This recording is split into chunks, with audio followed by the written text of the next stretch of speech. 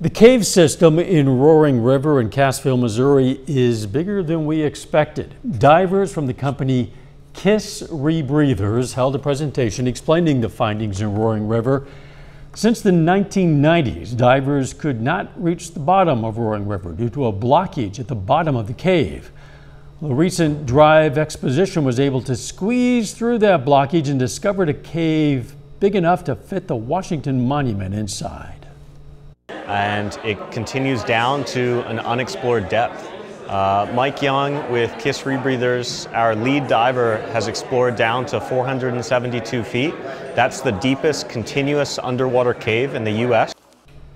Kiss Rebreathers divers are planning more dives at Roaring River in the future.